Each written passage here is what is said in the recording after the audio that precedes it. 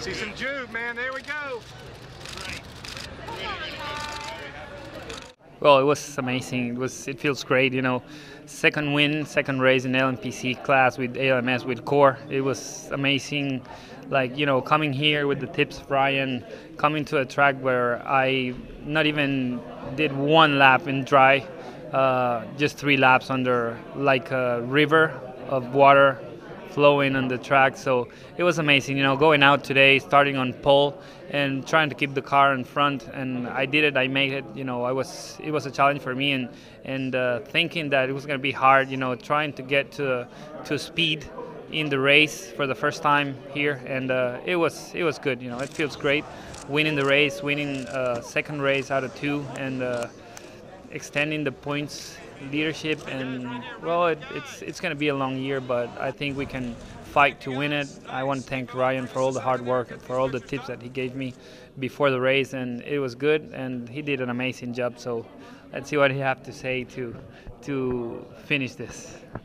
I've done pretty much everything else here. I've driven Champ Car and open wheel stuff and Daytona prototypes and GT2. So when Alex and I were talking a month or so ago, I offered my services to try and get him up to speed. It's an extremely difficult street course.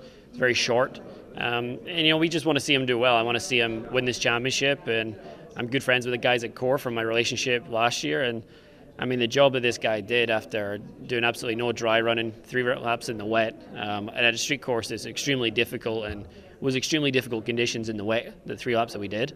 But to be able to, you know, start on the pole and pull away and fight with guys that have been here multiple times at one of the most difficult venues. So give me the car at the front, and we had a good balance in the car, and we put our head down and we tried to extend the lead and then save some fuel, and then I got the green light at the end to kind of put some laps down. So I had a lot of fun. It's such an amazing event, and really happy to Alex for extending his lead, and happy they invited me back, and you know, congratulations to the guy at Core Autosport.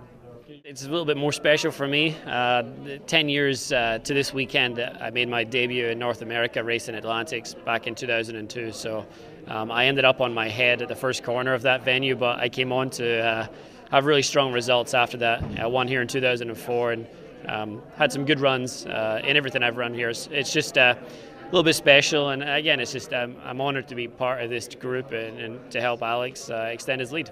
Yeah, we're going to Laguna. At least that's a good track for me. It's a track that I've already drove last year with the DP, and I'm glad to go there.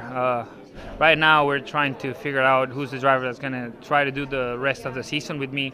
I will be glad if Ryan was able to do it, but he has lots of conflicts with the WEC and some DP races. So we're working out to see what the races that he can do and trying to figure out what's the driver that's going to be with me for the rest of the season. But we're going back to Laguna to try to win our 3rd race in the row. And I think if we won Sebring and we won here, I think we can do it there also, because it's going to be the first track with the LMPC car that I've already drove. So it's going to be a good race there. I think we can win it, and we're going for it.